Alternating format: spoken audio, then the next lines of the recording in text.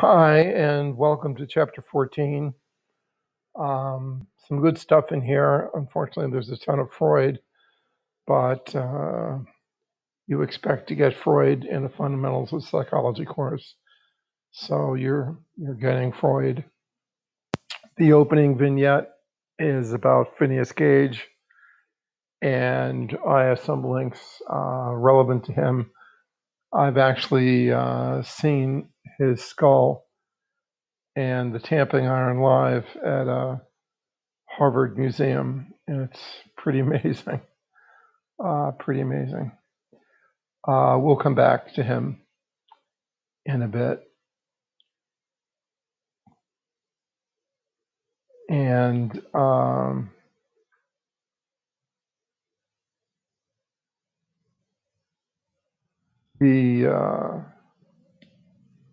we've been talking about personality types for a very long time. Someday I should read a translation of Gilgamesh, and I didn't know about his friend and Kiddu bromance movies. They were a good combination, apparently. Personality types here from Galen, the four humors.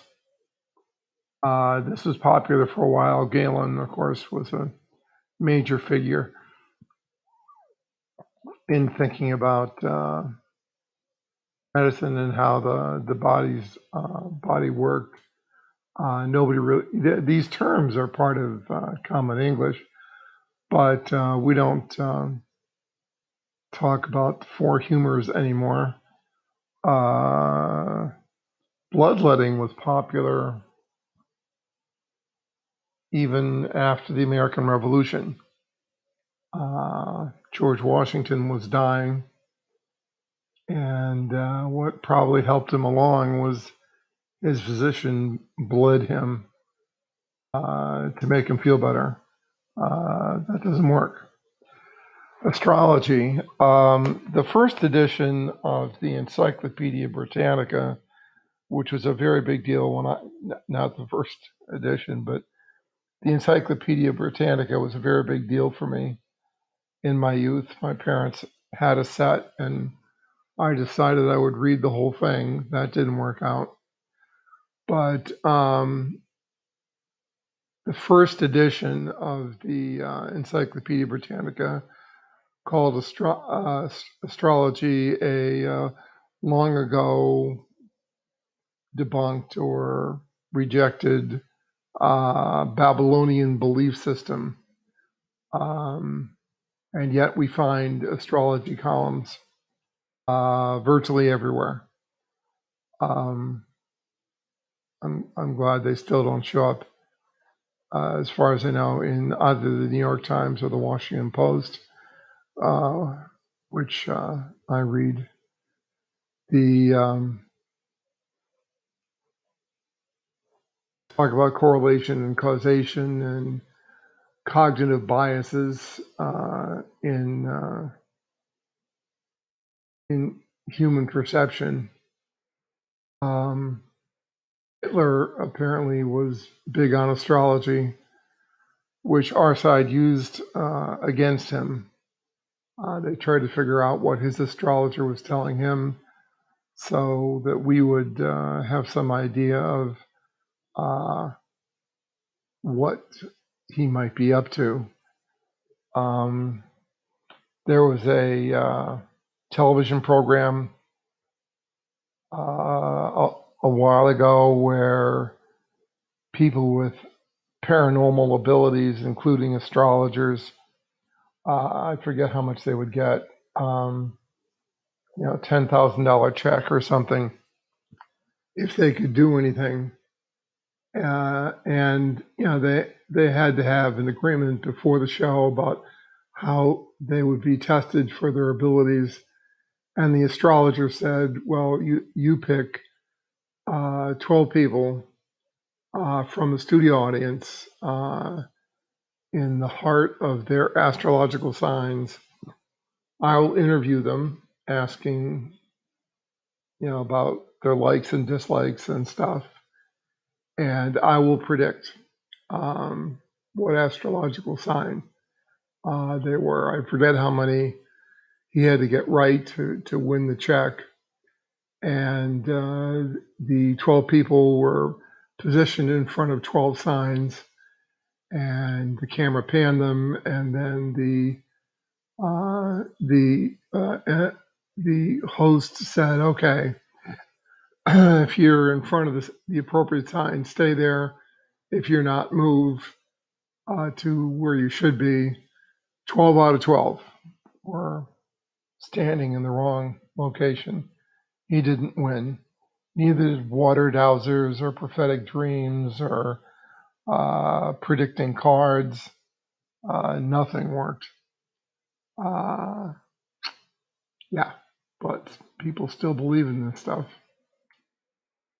And there are some things that go into, why we believe this. Confirmation bias, subjective validation. This is also why some people continue to believe in conspiracy theories. The concept of cherry picking comes up here, where you selectively choose data that support your position. Subjective, so confirmation bias, remembering events that fit your preconceptions and dismiss or forget events that do not. Subjective validation, the Fourier effect, the tendency to pick out specific accurate meaning from an open-ended, vague personality description. There was another program where it's referred to in here, where the students in the class were all given the exact same astrological assessment, and then asked to rate how well it described them. And it was vague. Sometimes you're nervous, but sometimes you're outgoing. And the students loved it. And then they were asked to pass their assessment to the person behind them or something in class. And they were all to see that they were all given the same astrological assessment. So, I mean, there are no data supporting the accuracy of astrology, and yet people swear by it. I have to see it on my Facebook feed all the time. And here's our mega dose of Freud and psychoanalysts.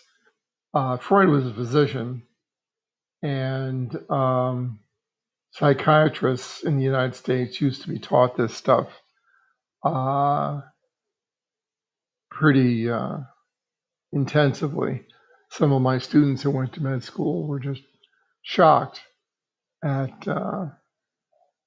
the degree to which they were taught psychoanalytic theories.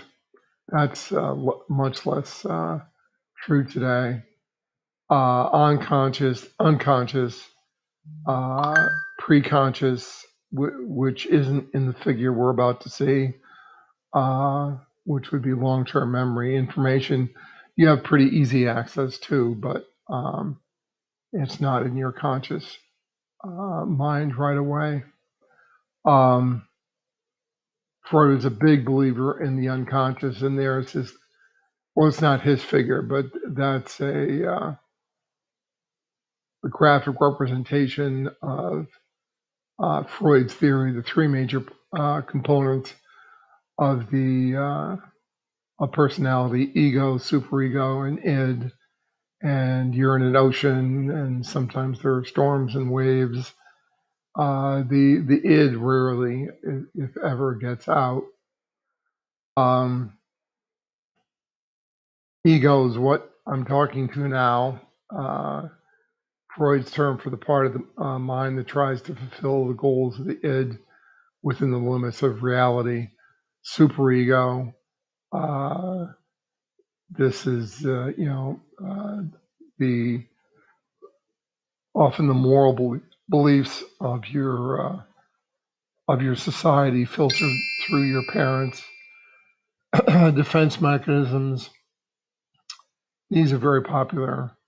I missed the id. Id's part of the brain that follows, or part of the personality that follows the pleasure principle. And there's a whole table of defense mechanisms on the next page. And you can see that Gage shows up here. Freud was a well-trained physician, but he kind of went off the rails. So we have a whole table of defense mechanisms here. There's the term down the left side, and not all of them, but most of them are used in common English. And then there are examples. Neurosis is a term we don't use very much anymore. Although we do sometimes say that people are neurotic, and that defense mechanisms can suppress memories. And there's Elizabeth Loftus again, who did important work in memory and memory recall and false memories. And here we go, the psychosexual stages of development. And table 14.2, there are your stages: oral, anal, phallic, latent, and genital. The approximate ages, what you have to learn in each stage, and what happens if it's unresolved. And the particularly the anal explosive, anal retentive, you can be either overly messy or overly neat. So a hallmark of Freud is he's the smart guy. He can tell you what's true. He can figure things out. But in terms of coming up with a testable theory, not so much. So then there's a discussion of the oral stages, which go along with the table. The Oedipal complex will come up here. So, and they're described in, oral, anal, phallic over there on the left. And there's the Oedipal complex, Shakespeare, Oedipus, and sometimes they talk about the Electra complex. This is a very dark theory.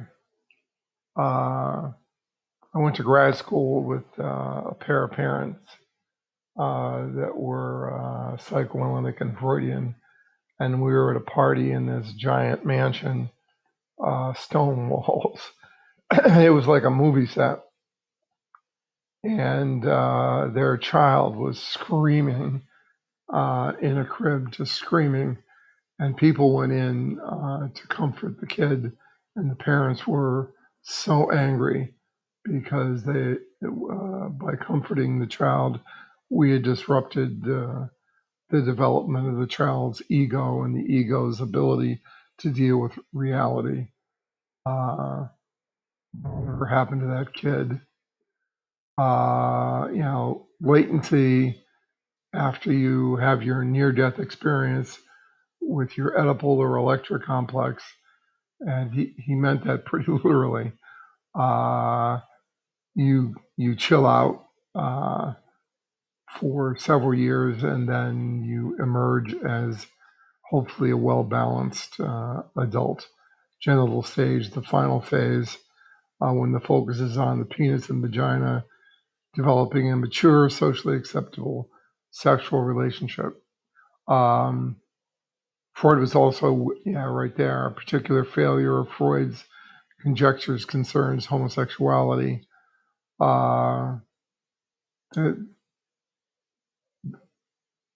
this training that mercifully states and countries are now beginning to ban to train homosexuals to be heterosexuals. There are no data that works, and sexual orientation is one of Mark Breedlove's strengths. He really knows stuff.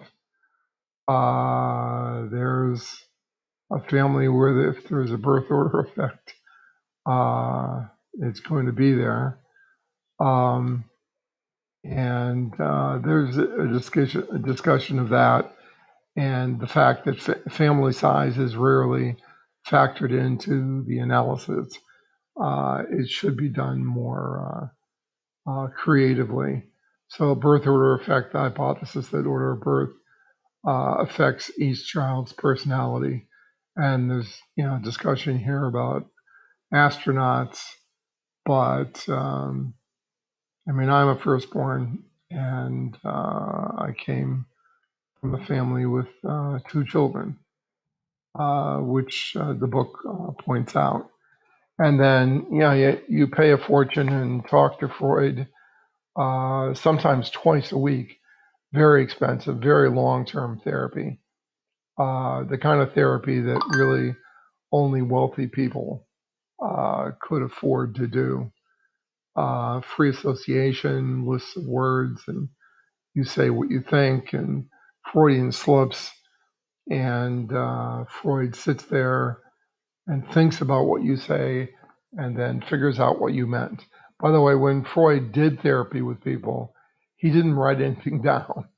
He just sat there being Freud. And after you left, he wrote things down. So, what he did was very prone to reinforcing his own biases. Dream analysis. The Bible did dream analysis. Joseph and the Pharaoh. And again, you have these dreams. You don't know what they mean. Don't worry about it. Come in for your next therapy session. Explain them to Freud, and Freud will see through your defense mechanisms and tell you what's really going on. He really thought a lot of himself. He did have a fertile mind. Projective tests, sometimes deriving from Freudian theory. The data on these are very weak, but some types of therapists still use them. Rorschach inkblot. There's a book that I've given you a link to. Sorry, it's Father's Day. I'm getting emails. So, House of Cards. The author here spoke at the University of Scranton. House of Cards, Psychology and Psychotherapy Built on Myth. Very powerful book. Robin Dawes. And he had some words to say about Rorschach tests. There's something, I don't know if Dawes wrote it or someone else wrote it, but it was written for the state of Pennsylvania, saying that if you're in a custody battle or your freedom is based on the interviews you're dealing with, and someone comes at you with the Rorschach test, just get up and leave the room. And the TAT, thematic apperception test, also. These things are not very reliable, and if they're not reliable, their ability to be valid is very weak. But they're part of this tradition that therapists sometimes are still caught up in. And there we go. Rorschach.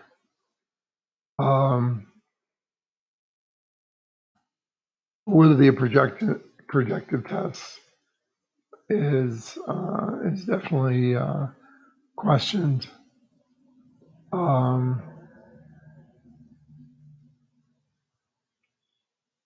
It's largely a black hole of time and money.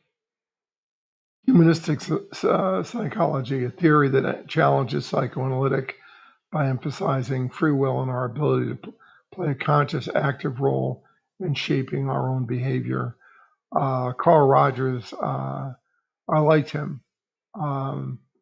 Rogerian psychotherapy, method of treatment focusing on the client's goals, offering a non-judgmental forum where the client can problem solve with the therapist's cooperation. And there are empirical data supporting that Rogerian psychotherapy can be effective. Not for all things, but definitely for some things.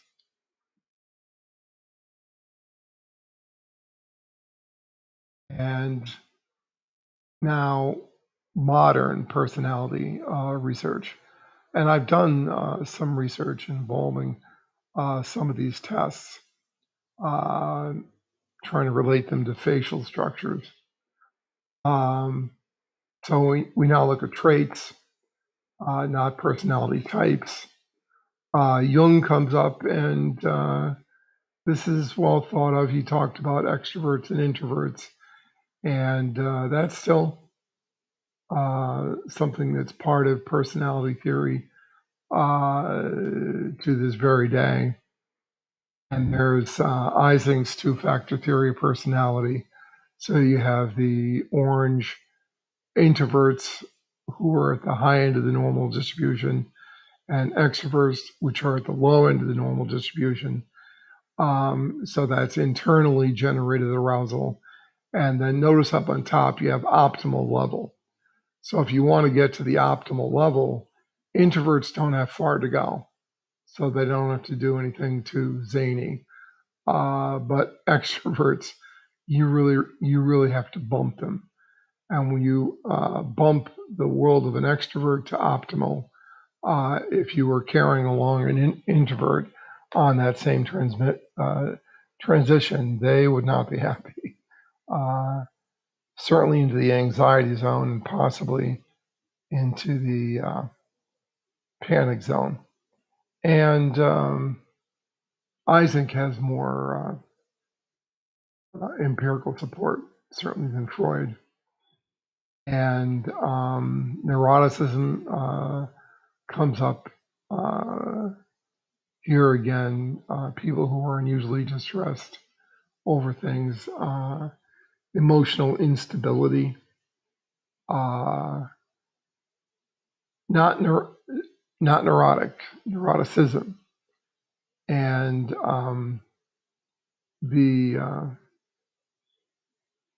this is still part of personality tests. So there's Ising's on the left. You have neuroticism stable at the bottom and unstable at the top, and then extroversion, introversion at the far left, extroversion at the far right. And if you only look at the corners, you have reliable, even-tempered, moody, anxious, rigid, touchy, restless, aggressive, easygoing, lively, and carefree. So I don't think it's common to do an Ising test, but these concepts are still part of the personality traits that are well supported. How many traits are there? So this is very clever. The Allport found that language has too many words, 4,000. Cattell, he did a factor analysis, which is a way of simplifying a data set. So you have 4,000 traits, and you ask the statistics to tell you, well, do any of these cluster together? And if they cluster together, then you can sort of turn them into only one thing. And Cattell did research. He boiled it down to 170 and he kept going. And then he came up with the 16 source traits. And there's the trait down the middle and how you end up if you're low and how you end up if you're high. And this is empirically based, where he got these, although almost nobody still tries to score 16 traits. We have focused on the 5-factor model, and that's what I've done my research with. And there's an easy term to remember the 5 factors, ocean, and there they are depicted over here. Openness, imaginative, seeks variety, conscientiousness, organized, extroversion, sociable, and of course these are continuums. So there are other, the other extremes are of the continuum are down below. Agreeable, soft-hearted, trusting, helpful, and there's neuroticism, anxious, insecure, and moody. And these have been heavily researched, and they hold up. They're not magical, but they certainly hold up. And there they are described. I'm very impressed that your author took a modern personality inventory, the Neo-PIR. It's a pretty big test, and it's standardized, and it's reliable and pretty valid. And there's your author. Gutsy thing to do, Mark. He's open, high and open, low on conscientiousness, and about average on extroversion, agreeableness, and neuroticism. The big 5 tests are the big 5 tests reliable and valid, unlike the projective tests, which are not, are quite reliable. And there's a graph on the next page. Not the next page, it's the page after the next page. Why did I highlight this? Mike and your author and I seem to be the same people. He admits, I've always had many ADHD characteristics, but I never sought a diagnosis. I was very absent-minded long before I became an absent-minded professor. I developed coping strategies, pocket calendars, reminders. I didn't meet all my obligations or deadlines, not because I didn't care, but because I didn't remember. Open-mindedness and low conscientiousness are typical in stand-up comics. There's no doubt that I meet those same definitions, but I don't have the guts to be tested, even with the Neo-PI.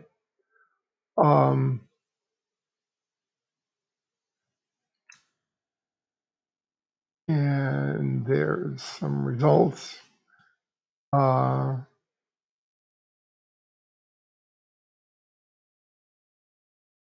many possible combinations of personality traits can we have? Lots and lots. Some tests are designed to screen for psychological disorders, MMPI. I forget whether I was asked to take that when my ex-wife was in training. I don't remember it, so I'm guessing I didn't. But the widely used personality test, originally designed to screen for psychological disorders, this is still well used, and reliability and validity are pretty good. Clinical scales intended to detect different psychological problems, and he took the test, Mark.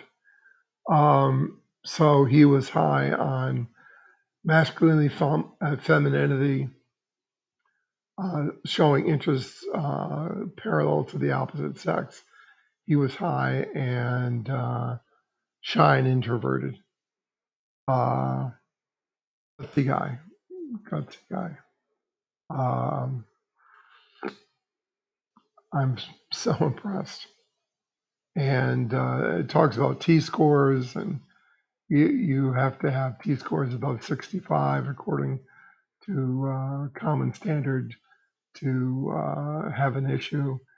And he tickled 65 with being shy, but he didn't get there. All his other scores are comfortably below that. And then malingering.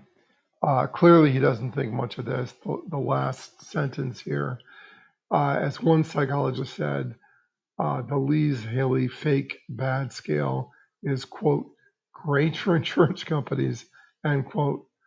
Oh, no, comma, but not great for people. And of course, people are what's important. These scales. Here's another one that's in the common domain, not usually used in psychology. Counselors like it, businesses like it, people who were trained to supervise, like people in student government often take this, the Myers-Briggs. And I see this on my Facebook feed too. It's given a lot, but it's not very reliable. And if it's not reliable, what do you have? So thus, despite its popularity with some counselors and therapists today, Myers-Briggs is mostly ignored by researchers studying personality. Not because we're having a fight with counselors and therapists, it's that the Myers-Briggs just is not a useful assessment tool.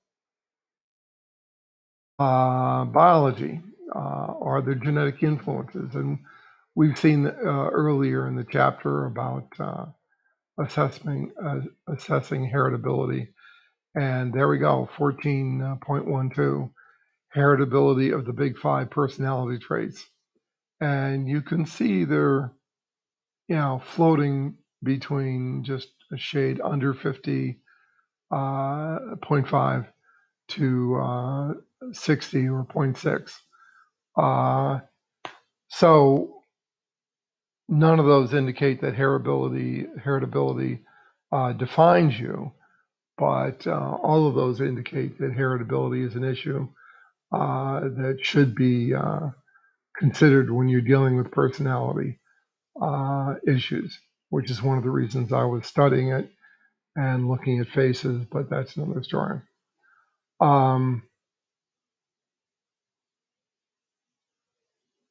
The genetic influence on personality and the notion that evolution favors diversity, I have to agree with that. And remember the Gilgamesh and his friend, who I've forgotten the name of already. If we were all clones of each other in our personality traits, we would probably be a lot less productive. We are better off having diverse populations where people can fill different niches.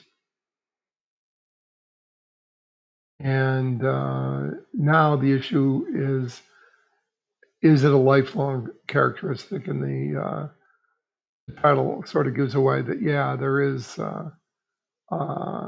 evidence that people have different temperaments and they are pretty long lasting. And there's, yes, Kagan did good research on infant reactivity and later personality. And there's a nice graphic. So you have a highly reactive baby, you have a moderately active baby, and low reactive babies, and what they tend to turn into. Again, this is not written in stone, but it, averages. And a clinical psychologist I did mouse research on was very interested in trying to do sort of therapy on mice to take very nervous mice and help them develop into less nervous adults. So highly reactive as adults, emotionally less stable, introverted, conscientious, moderate, which is most people, very variable, and then low reactive, emotionally stable, extroverted, and carefree. Sign me up.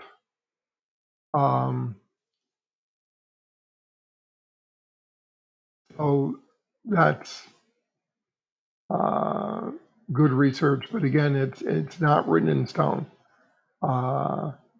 People are not stuck with the way they were. They can vary.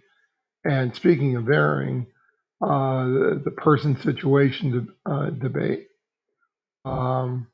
The bottom part of that paragraph says variability within a person is as great as the variability across. Such data suggests that personality does not matter as much as the environment. That's a pretty strong statement, but seems to be true. And that relates to the last chapter we're going to do with personality. There we go. Look at that correlation, man. So that's reliability. Test, retest.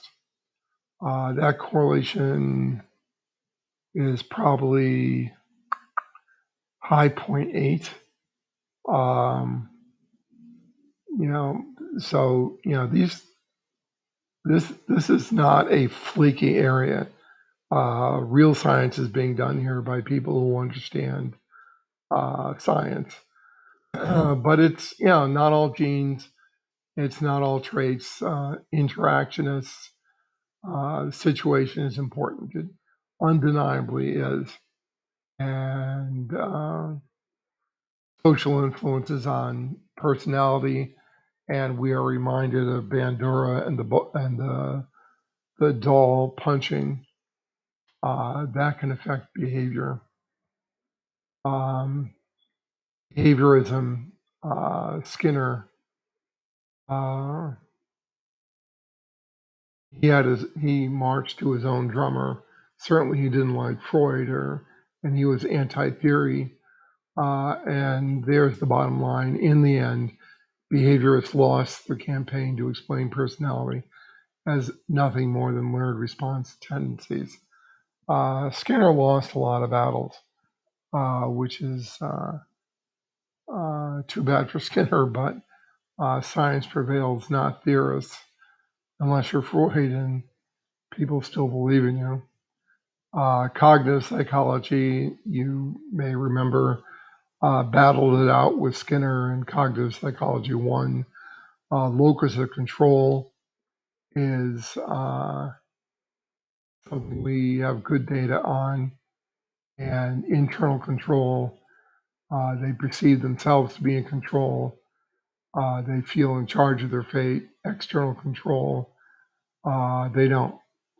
There were data that people in the South were more likely to be low on internal control and therefore be higher on external control. And allegedly, they were more likely to be killed in a tornado because they just waited to see what was up for them that day. You know, if my number's up, my number's up. What can I do? That's external locus of control for sure. And there's Bandura again, self-efficacy, um, and social learning is important for that. Social modeling. This is sort of related to what my clinical colleague wanted to do with the mice. And there's a simple diagram. Behavior, what are you going to do? The environment affects behavior, and behavior affects the environment. Environmental factors, contingencies, stimulation from other people. The environment shapes personality. Personality changes the environment. So round and around we go. I mean, it's more complicated. It would be much easier to believe in the God Freud and just go talk to him twice a week for 3 to 5 years and dump a bunch of money to understand what's going on. Not that you would understand much, but these theories here are based on pretty solid data. Reciprocal determinism, the theory that the three different factors mutually influence each other, personal factors, environmental factors, and the individual's behavior. Self-esteem. By the way, that book I pointed you to, House of Cards, that author is not a big fan of self-esteem. Not a big fan at all. The Sylvan Learning Centers used to run ads saying that the first thing they did with children when they came into the learning center was to improve their self-esteem so they could learn better. The data don't support that. What the data do support is if children do better at learning, they feel better about themselves. So there is a relationship between self-esteem and learning, but not in the direction that people like to believe, that the self-esteem drives the learning.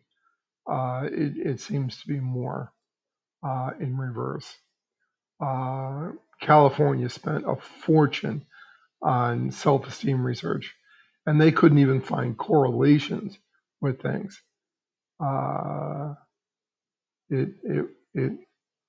And every chapter in the report started with correlation does not prove causation. Oh yeah, that's so true. And then they would talk about what they had spent years researching self-esteem, and they'd say, well, we didn't even find correlations. Well, man, if there is a causal relationship between two variables, you're going to find a correlation, and they didn't find it. So there's a continuation of that discussion. Cross-cultural, certainly cultures have an influence on how people express, or on personality variables, but it's not genetic. As America is a melting pot, and when people come here to get melted, their personalities are not so much the same as they were in the homeland. Boy, there's an interesting chart, very striking. So you have extroversion and openness, a continuum, low extroversion, high extroversion, and then neuroticism, low and high. And there's America over there with Canadians, high extroversion, relatively low neuroticism. But oh boy, Japanese, Belgians, French, Russians. What was up with Croatians and Peruvians?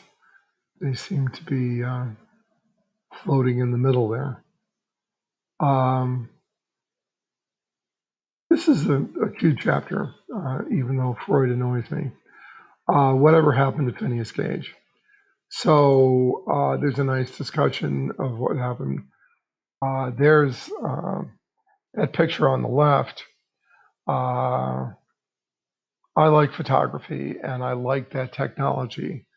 And there are websites that post pictures using that technology. And this picture was on that website, and I saw it before people knew who it was. And they labeled it originally that this was a whaler holding his harpoon. And someone looked at that picture and said, no, you can see the end of this. It's pointy. If you look at a harpoon, the end of it is not pointy.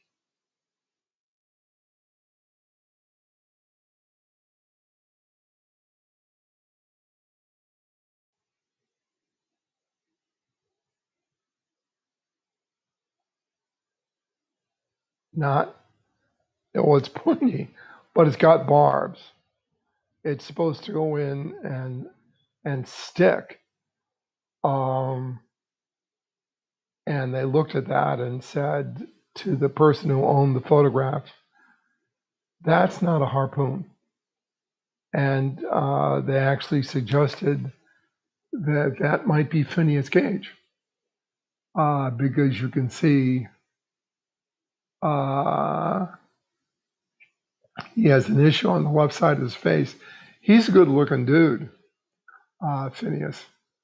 And the job he had, the railroad engineer, not driving the trains, but laying the tracks and blasting things.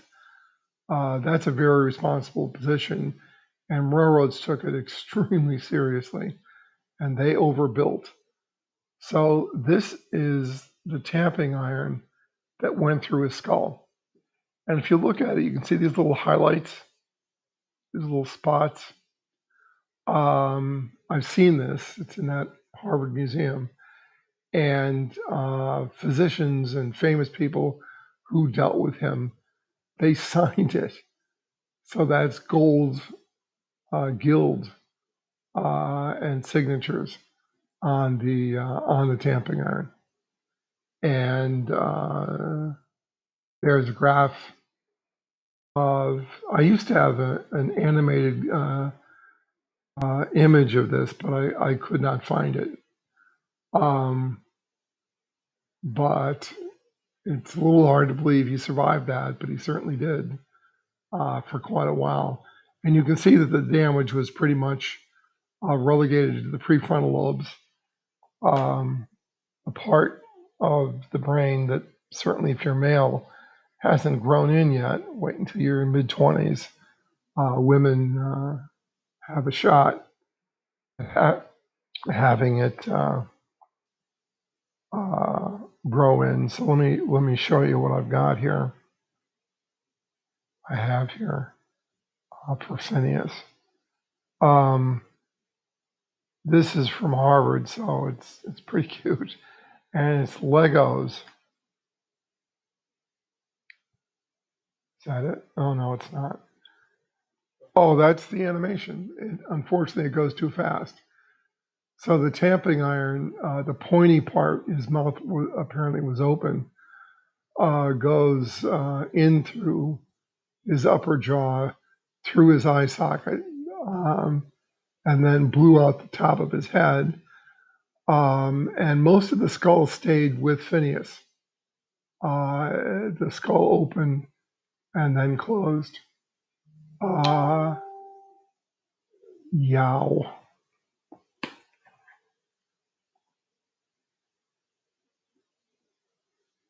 All right, I'm lost. I'm here.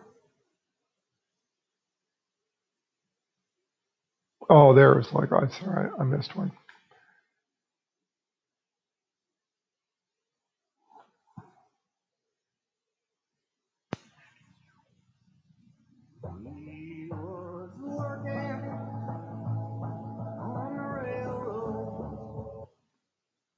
So he had a very, very responsible position.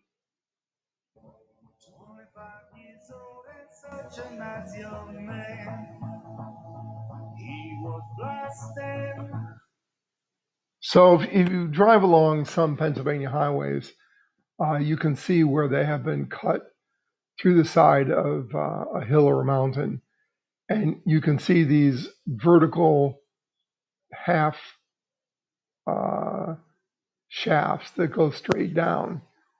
And that's what's going on here, but using more manual labor. So they drill a hole, they clear the hole, and they put dynamite down the hole. And Phineas was in charge of the blasting. So he had a custom-made tamping iron, pointy at one end for when you needed to point, and blunt at the other end when you needed to snug things up. So when the explosion occurred, the pointy side of his tamping iron was up, and the blunt side was down. Through some deep stone. His job was to cut through the Vermont granite. He used a heavy iron tamping bar to back down the hole and blow the stone apart. The chance hit the dynamite, a light went through his brain and out the other side. The ball went right behind his eye.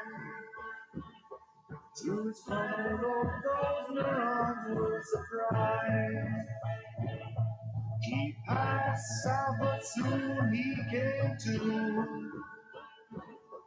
He was okay, he spoke as the crowd neared him.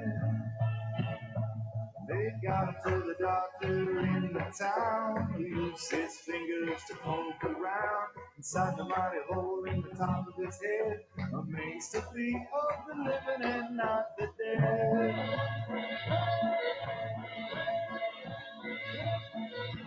Oh, then he changed, no longer beige, so plain. Oh, in his mind, no longer beige, so alive. He changed into just a different man. Filled with seizures and irreverence, making plans no sooner arranged than abandoned. As it falls into affair, into affair. So he moving down to Chile, driving stagecoach with a hole in his head. But the seizures, they still came and drove him to premature death. So in case you get a hole through your brain, you might survive, but you will be changed. Your skull might end up on display. At least that's how it went for Phineas Gage.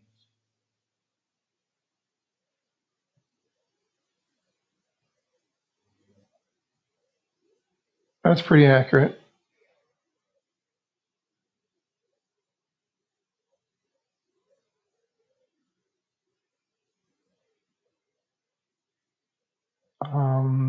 We've looked at, no, did we look at this one?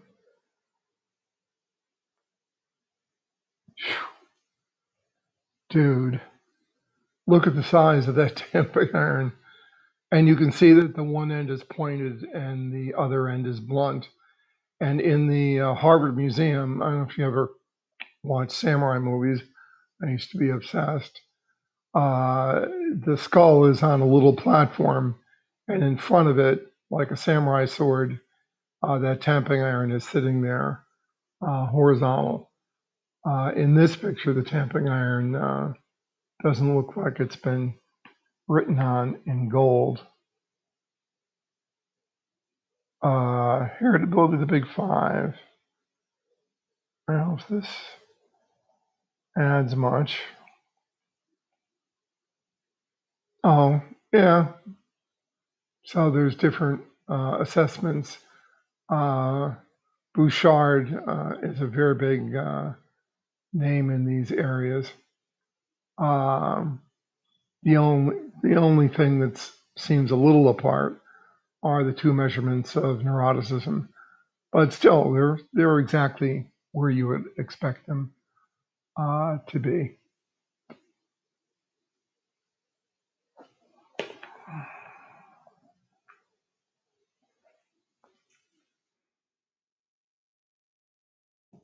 And do non-humans have personalities?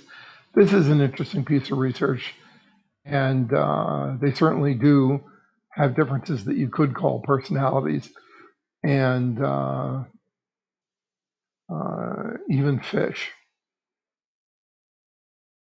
And that's the end of this chapter. Thanks for dropping by. One more and we are done.